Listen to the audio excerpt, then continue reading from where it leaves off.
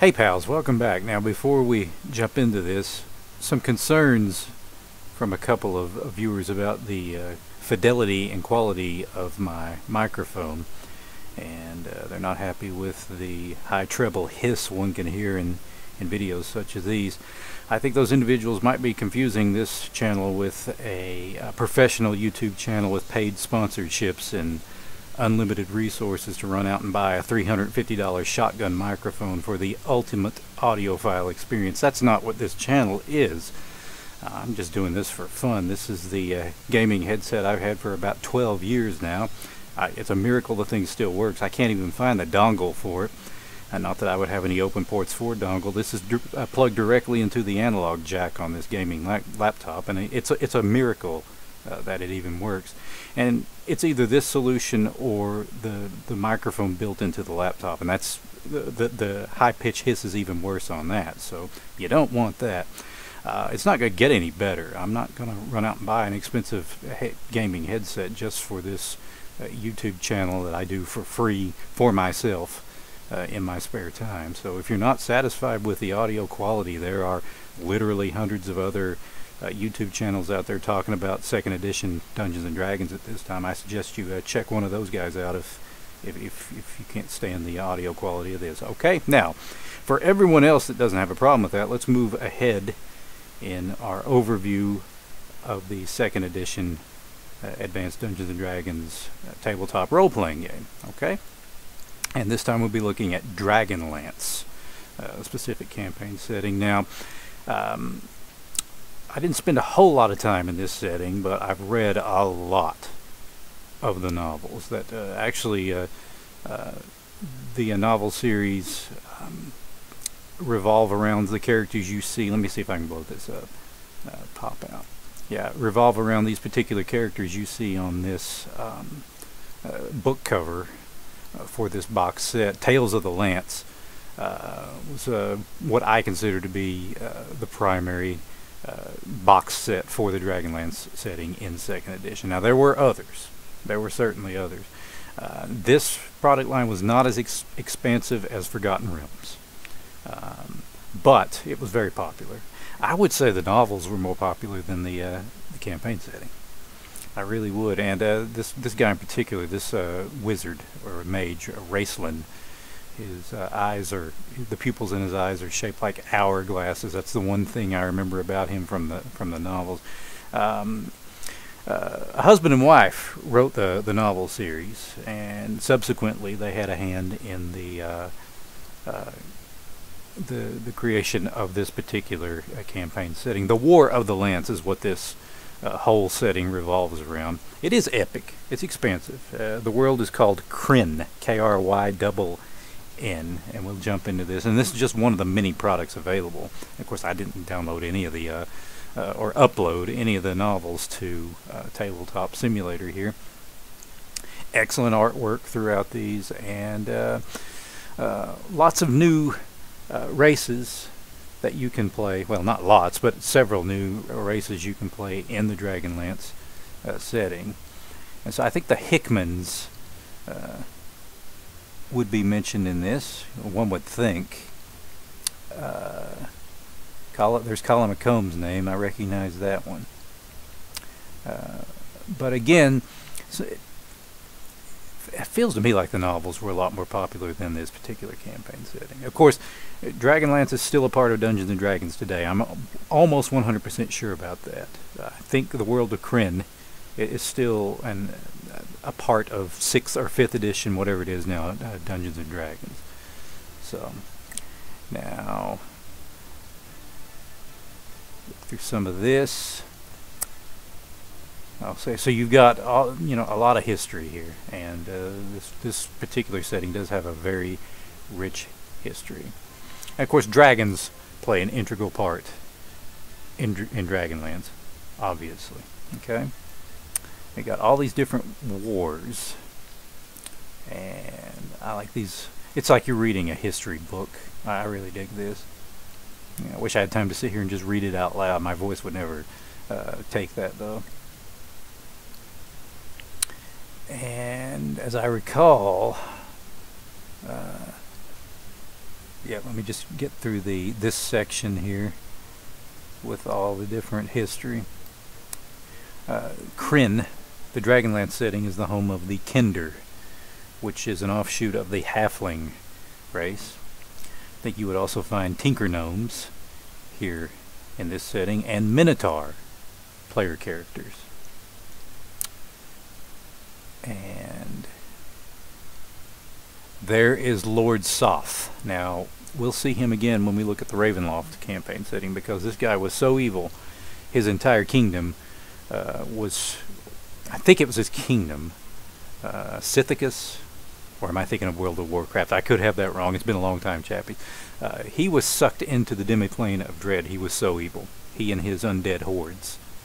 And so now he's located in the ethereal plane, this particular demiplane inside the ethereal plane where Ravenloft is located. I think he's a Death Knight, which if you played World of Warcraft, that concept is familiar to you. And if you played EverQuest, the Shadow Knight, very similar, that concept is familiar to you.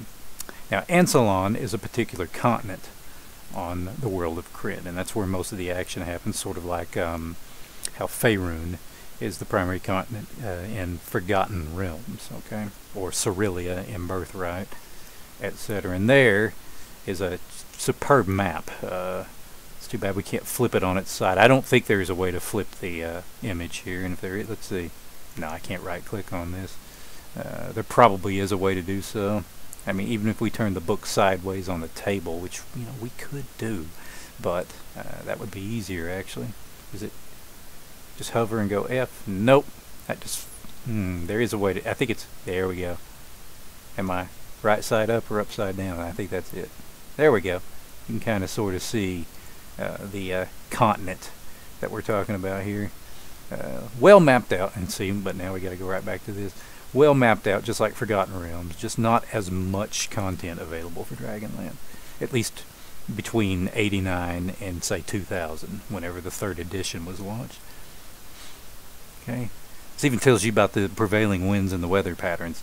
I dig it. I love it when it gets into that sort of detail. So you always know whether the weather is coming from the west, from the southwest to the northeast, kind of the way it does in the U.S., except for the past couple of months.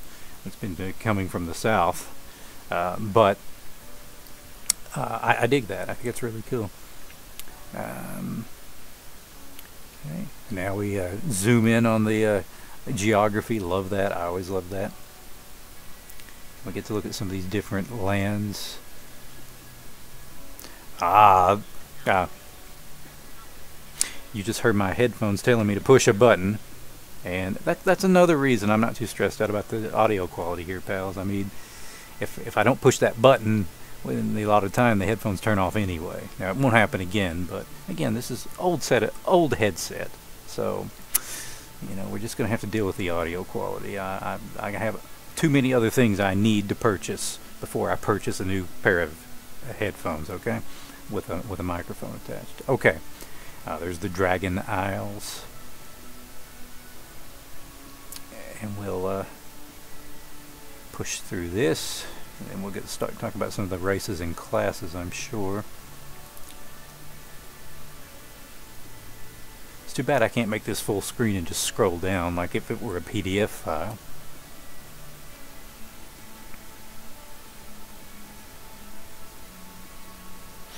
Okay.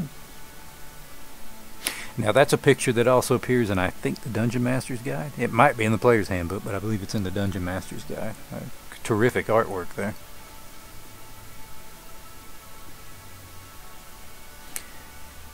And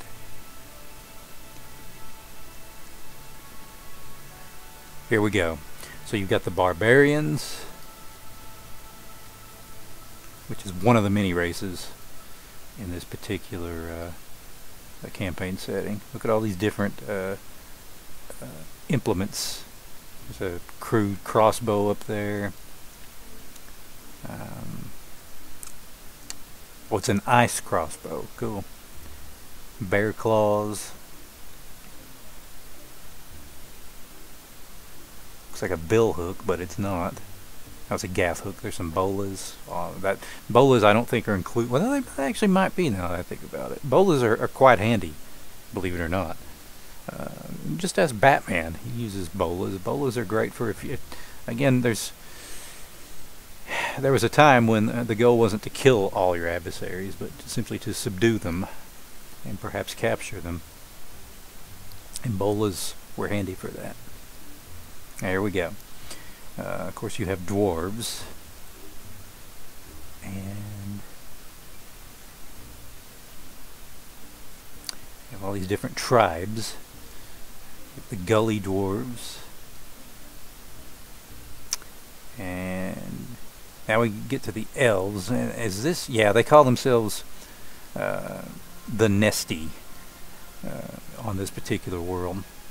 You have the Sylvanesti, the Qualinesti, the Kaganesti, and the Darganesti. Then you have half-elves, obviously. These all correspond roughly with the High Elves, the Grey Elves, the Sylvan Elves, and I think the Aquatic Elves, if I'm not mistaken. Yep, the Daganesti, or the Darganesti, or the Sea Elves. Okay.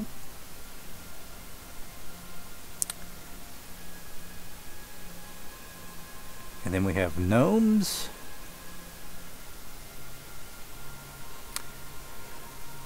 With their character. And here we have the blunderbuss in this campaign setting.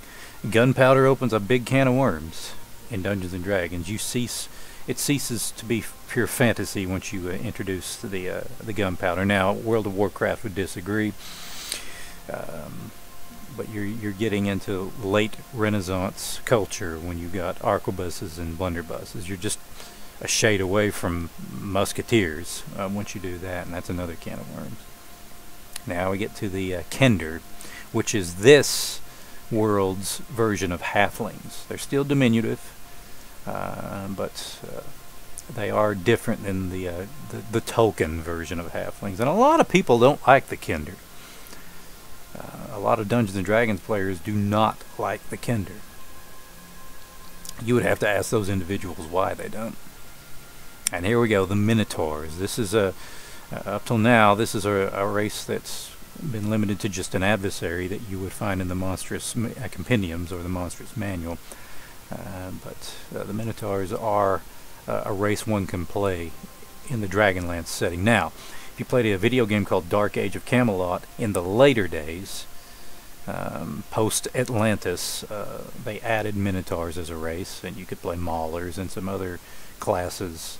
And if you were a fan of Dragonlance, that was a welcome addition to Dark Age of Camelot. Alright. Some neat weapons. Tridents. I don't know if those are pole arms. Yep, that's exactly what they are. Okay, and that's a Qatar right there. I recognize that from EverQuest. Playing a Beast Lord. Okay. Ogres.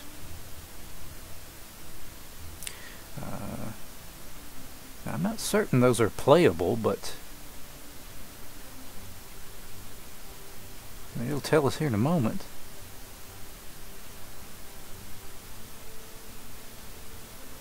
Yes, you can also play ogres in Dragonlance. Cool.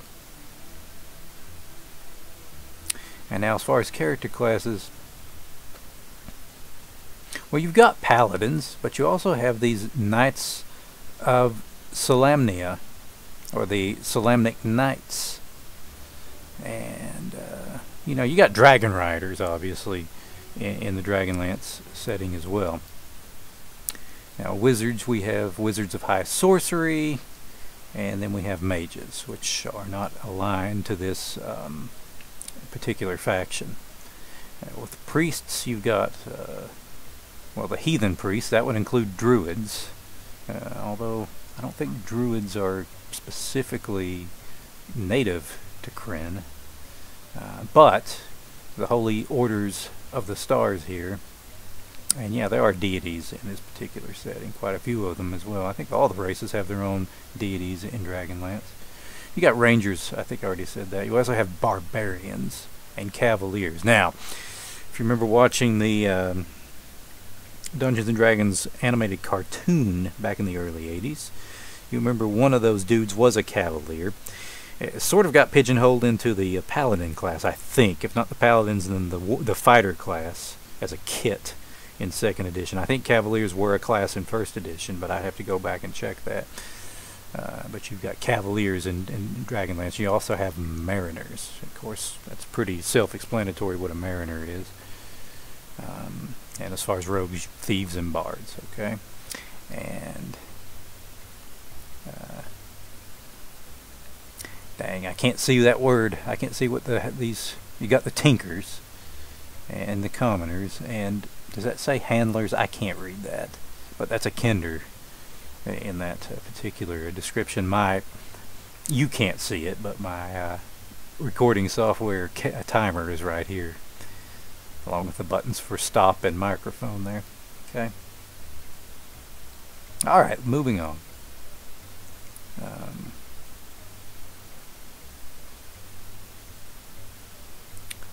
Some good information about knights in here. A sword knight. Tables for gameplay here for different experience values for the sword knights.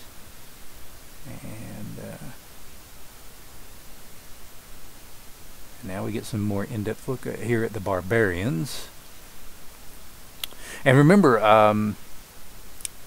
again, the barbarian was one of the kids in Dungeons and Dragons was a barbarian. You know, the kid with wearing the Viking helmet with the club. I think they all made an appearance in that newest Dungeons and Dragons film, and I think fanboys went nuts for that. So let's look at the Cavaliers here. Weapon proficiencies: required lance any, sword any, recommended all other lances and swords, horseman's weapons. Okay, non-weapon proficiencies: bonus land-based riding, etiquette, recommended animal handling, animal training, dancing, heraldry, musical instrument reading, writing, blind fighting, and endurance. Equipment: a Cavalier starts his career with at least 2 weapons, including 1 lance and 1 sword, and must buy the most expensive set of armor he can afford, unless his social rank allows him armor. See the end of this chapter. Okay, Cavaliers begin play with a free horse, a light, medium, or heavy war horse, subject to dungeon master approval. I would probably opt for a medium rather than a heavy. I guess it really depends on whether we're doing dungeon crawling or whether it's going to be a lot of tournament jousting and stuff. Because I prefer a medium horse in tournaments than a heavy. The case could be made for a light horse too. Okay. And if you have long stretches of places to travel for, a light horse is usually faster. Okay. Special benefits. At first level, a Cavalier gets a +1 bonus to hit when on horseback and using a lance. That's cool. And that increases +1 for every 6 levels. Alright, at 3rd level, he gains a +1 to hit with any one type of sword. Okay, so proficient at combat, certainly. At 5th level, he gains a +1 to hit with a pick, mace, or flail. Okay, a horseman's pick, a horseman's mace, or a horseman's flail. This increases +1 for every 6 levels. Immune to all fear spells. How about that? Due to bravery, a Cavalier inspires confidence in the others and bolsters their courage, which is ironic because the Cavalier in that Dungeons and Dragons cartoon was the biggest coward of all time. He didn't even have a weapon. He just had a shield. Of course, it was a magical shield. +4 saving throw bonus versus all magic that affects the mind, such as charm. And it's immune to fear. That's better than the elven and half-elven innate abilities. Okay. +3 reaction bonus from anyone of his own culture, except evil persons and criminals. And hindrances: cannot attack an opponent from a distance if he can instead charge ahead and attack in melee or jousting combat. So that's what you're dealing with here. Now the Cavalier makes another appearance in I think it's the Bards. No, it's not. There's a Bard kit called the Gallant. That's going to be a lot like this, but instead of the Warrior hit dice, it's going to have the Rogue hit dice, unless I'm mistaken. We'd have to go look at that resource. But that's a fun kit to play. It's just a roaming jouster that also writes poems and plays music. Alright, now the Mariners, we won't get into all this, but wizard group classes, the Wizards of High Sorcery.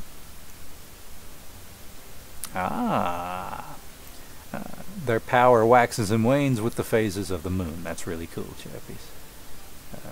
Again, that's every campaign setting has its own special rules, and we're getting into some of those here. Okay. Look, check this out. Wizards of the White Robe, Wizards of the Red Robes, Wizards of the Black Robes. I think this might predate Final Fantasy, in which you have white mages, black mages, and red mages. How about that? Okay, and the Renegade Wizards, or mages. Now the priests, you have the Order of Good, Order of Evil, and the Order of Neutrality. And the heathen priests, that would be, well, druids would certainly be heathen priests. But as I recall, you just don't find druids here now. I could be mistaken, and subsequent modules may change that. But look, let's just read that. Priests who come from other worlds, or those who worship false gods, are heathen priests. Neither have true supernatural power.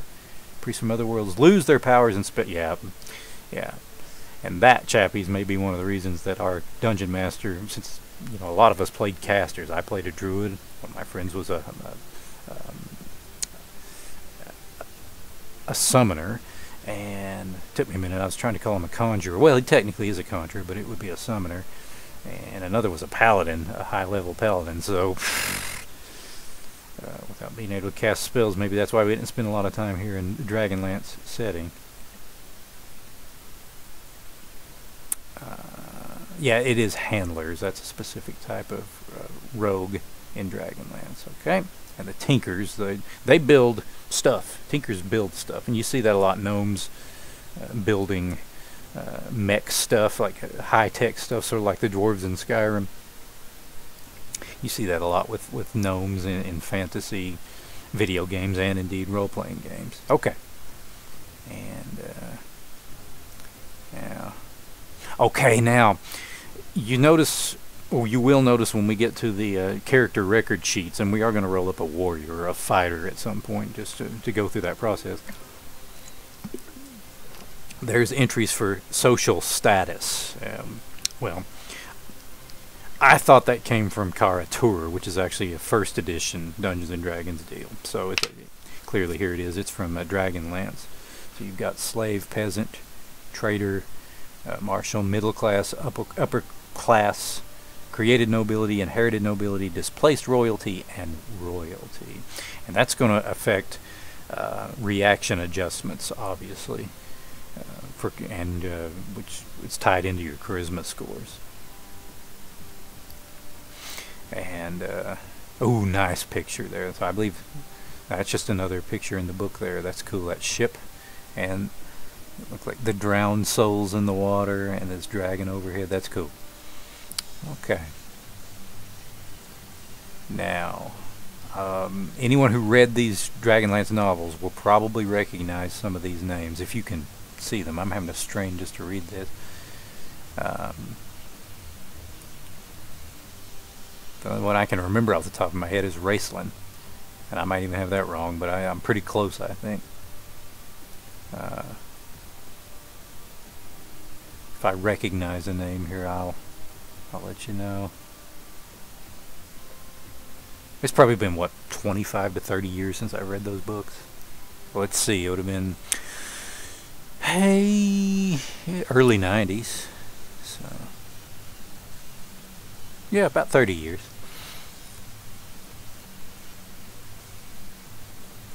They weren't bad. I feel like the Dragonlance novels were better than the Forgotten Realms novels, as I recall.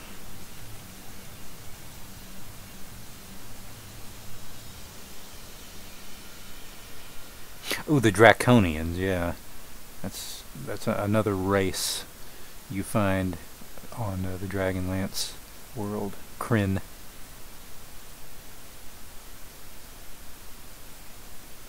Lord Soth, the Knight of the Black Rose, Death Knight.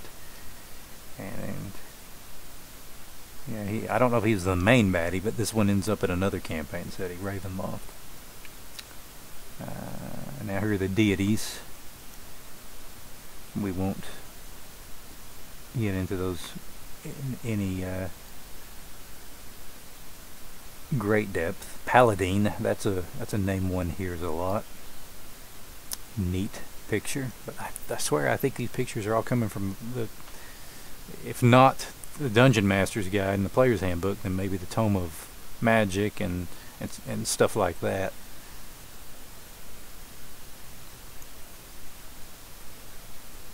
Okay. Habakkuk. That's actually terrestrial, isn't it? That name, Habakkuk.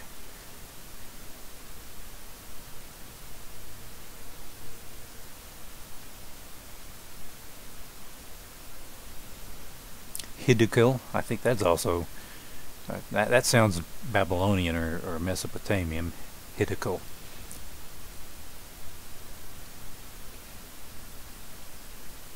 Alright, just move on. So let's talk about some of the different monsters and creatures you can find in Dragonlance. You've got centaurs, griffins, the naga, which are snakes with, they're supposed to have vaguely female heads, but this just says humanoid heads. The Pegasus, satyrs, the draconians, which are sort of like dragon men, not half dragons. Not, you know what? These may be like the dragon kind that you can find in modern Dungeons and Dragons. And then we have the actual dragons, and these pictures you see here are the same pictures that are in the Monstrous Compendium entries for all these dragons, whereas they have full color artwork in the Monstrous Manual. Okay, so we're just dealing, I think, with chromatic and metallic dragons. I don't think there are any gem dragons in Krynn. This also includes the sea dragons. Yeah, you've got the goblins, which might also include the hobgoblins and the bugbears. Oh, that's cool. It shows you the different weapons that they might wield.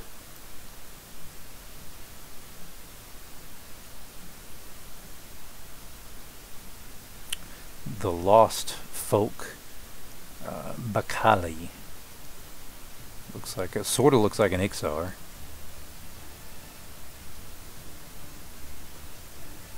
The Holder folk. I mean, that straight up looks like a Martian, doesn't it? And Kyrie. So they're flyers. And shadow people. All right, let's proceed on. We're almost half an hour into this, and we're not even halfway through this. A lot of this stuff you can find in the Monstrous Manual, by the way. Some new magical items, endemic to Dragonlance or Krynn, but I mean, you're encouraged in 2nd edition to just take this stuff and put it in your own campaign setting. Change the names, change the locations a little bit, make it work for what you're doing.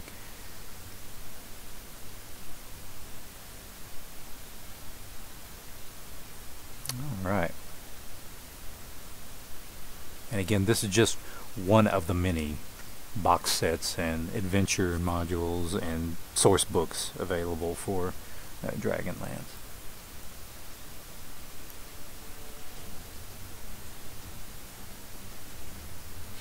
Now, this says this comes with cards. Let me, well, no, I can't scroll out. I'll lose my spot in here. We've got some cards on the table. The Talus cards. We'll check those out. I think that's what these are. And we've got a key here for a map, which might be a poster that we see at the end here. Okay.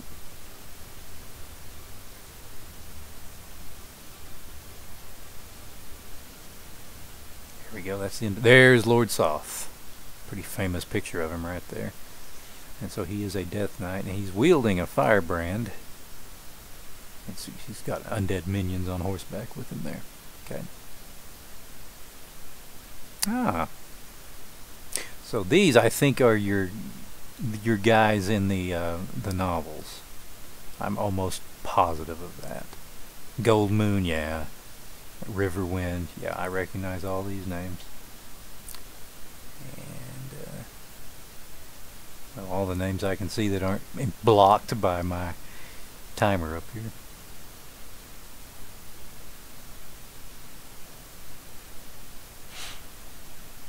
We're just going to have to look at this sideways, chappie.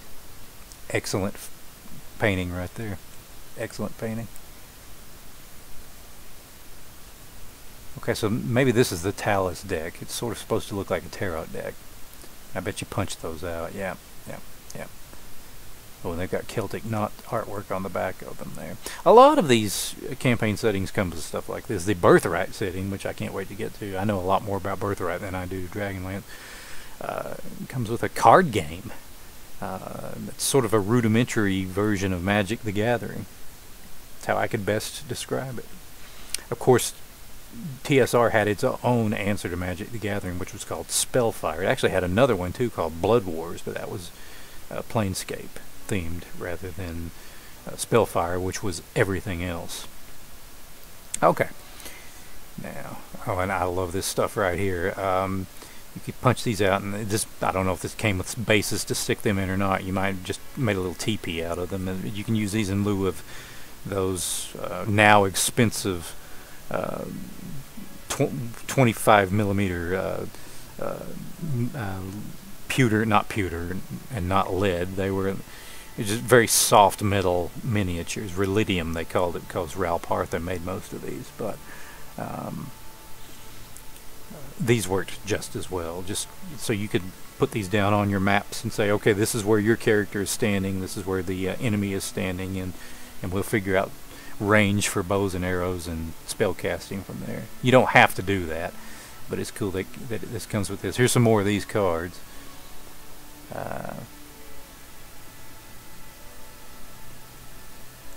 These are veritable who's who in this campaign setting.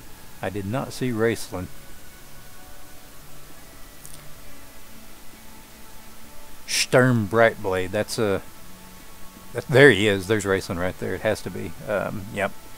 And yeah, he is a wizard. This only has him as a 3rd level wizard.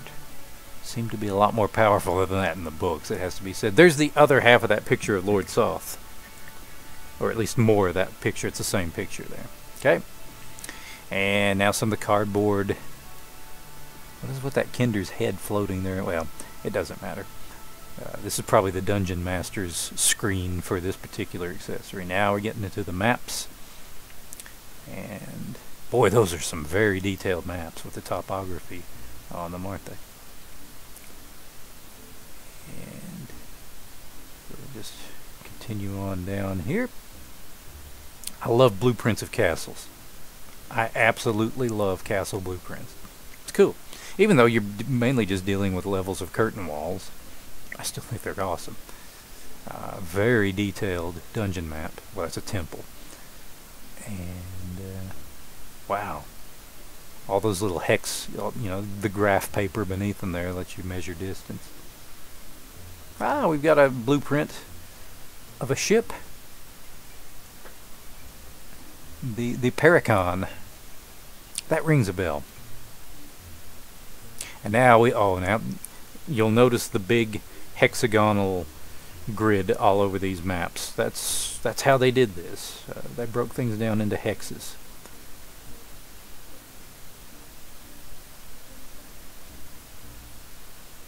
Maps. Love maps. And I wish I had the full color map to just spread out and try to just scroll across, but we can't do that here.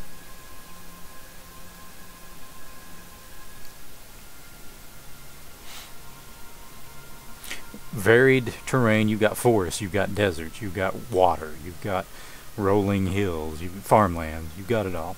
And down there you got Arctic plains, or subarctic, or yeah, subarctic.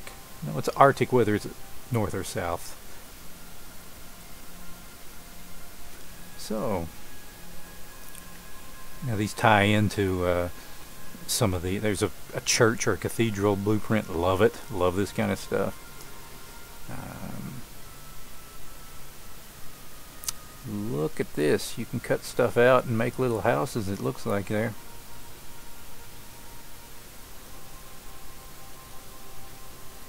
And that's for the folks that like the tabletop wargaming. Again, in 2nd edition Dungeons and Dragons, you did not have to have that stuff. You could just, a piece of paper that you could sketch out the terrain with little X's that you could erase with or a dry erase board or something like that. That's really all you needed. Or you could just do it all in your head. You did not have to have those expensive miniatures for 2nd edition. 5th and 6th edition, it seems to be a hard requirement. That's just one of the many reasons I'm totally not interested in the new editions of Dungeons and Dragons. Nice presentation on the back there, though, and you can see the benefit of those little cardboard tokens. And yeah, this one was only $20 back in 91 or 92 or whenever this came out. I don't see a copyright date on the back of this. I can sort of tell from the artwork this wasn't mid-90s. It would have to have been early 90s. Not the artwork, but the typeset, the font used in this. Well, there you go, chappies. That's a very, very brief overview of the Dragonlance campaign setting. Really, the biggest takeaways are the novel series, the companion novel series, which frankly I think was probably more popular than this particular setting. Here, we don't have to do this. Boom. Page 1. You had things like the Kender and the Minotaur, which was appealing to a lot of people, and it also has to be said the Kender was not appealing to a lot of people. But there's nothing wrong with Dragonlance, and it's still popular today. And it's frankly, it's a little more high fantasy than something like Birthright, which is more.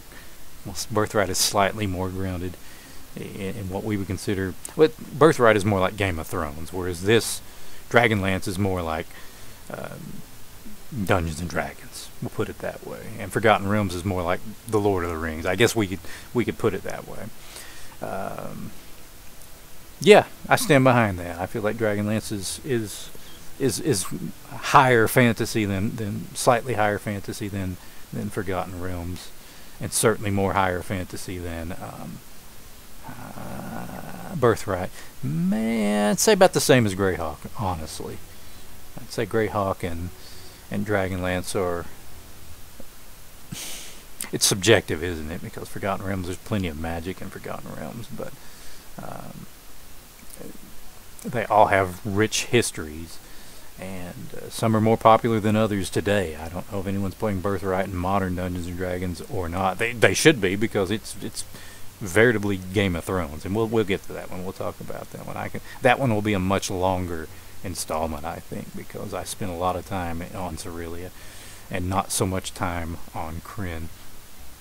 But let's X out of this. The next time, we'll have a look at Spelljammer next time. Now, Spelljammer is weird, okay?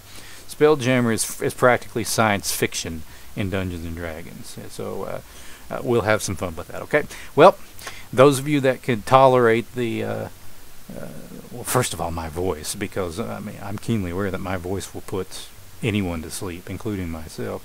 But those that can tolerate the fidelity of the recording here and that made it this far, thanks for watching. And I'll talk to you again real soon. Take care.